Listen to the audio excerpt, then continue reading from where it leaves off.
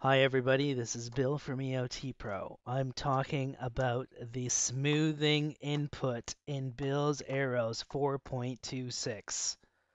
What does it do? First of all, I want you to know that you can turn smoothing off and revert these arrows right back to version 4 if you want. Version 4 was very, very aggressive, and you could get arrows everywhere if you wanted.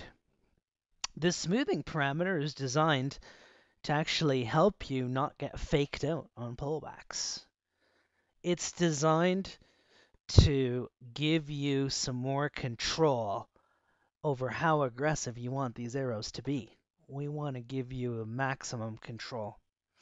Let me show you an example. Right here I have Bill's Arrows 4.26 with a smoothing of 2. The smoothing can be between 1 and 10. 10 being maximum smoothing, 1 being zero smoothing. I have it set to 2. And you'll notice that the arrows plot pretty quick after the plot cycle. Pretty quick turns after the market turns, you get a pretty quick arrow. Market turns, you get a pretty quick arrow. The market turns, you get a pretty quick arrow. Very quick arrow, quick arrow. It's not too bad. It's not too bad. But we can play with the smoothing a little bit.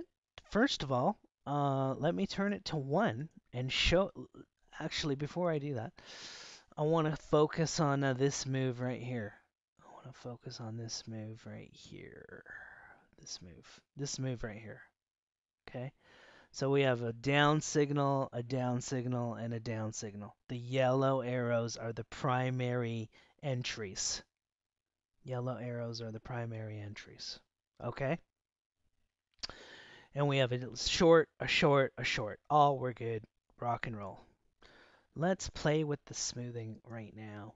Let's turn this back to, let's turn arrow smoothing to 1.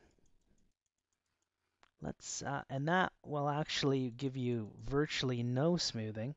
Here it is, putting it back to 1. No smoothing at all. Let's see what that looks like. Now what happens is you have no directional filtering within Bill's arrows. And look, we have a short signal, and then we have a long. And then we have a short signal, and then we have a long. And then we have a short signal, and then we have a long. The smoothing parameter can help you filter out some of those losing trades. When the market is really choppy, and it's really horrible, and it really sucks, sometimes you got to turn this sucker up. And really, I've been playing with it between 2 and 5 are really the parameters that I like. Here's 5. But keep in mind, the higher the smoothing, the later the arrows will plot. We're using Shelley's volume as the filter here. And it just, smooths out Shelley's volume even more or makes it a little bit more sensitive. I kind of, personally, I kind of want to be aggressive on the turns. I want to be aggressive, pretty aggressive, because there's other things that we can do to, like bar time is a fantastic filter to get rid of some of the losing trades we found. You want to be quick on the turns, but you don't want to be faked out on those pullbacks.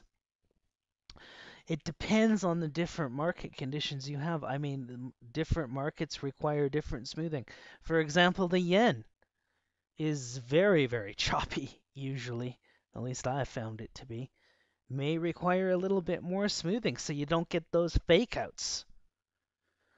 But we gave you the adjustability and we gave you the inputs for you to decide how much smoothing you want. Some people like to be very, very aggressive. Some people like to be medium. Some people like to be a little bit on the aggressive side, but not too much. We gave you the ability to adjust these arrows to do whatever you wanted them to do. I have my smoothing set to 2. 2 works very, very well for me. Yes, I still have losing trades, but for the most part, they do a pretty darn good job. It's really very straightforward. Not really too much more to say about arrow smoothing, other than 1 is no smoothing and 10 is a ton. That's about it. Thanks for listening.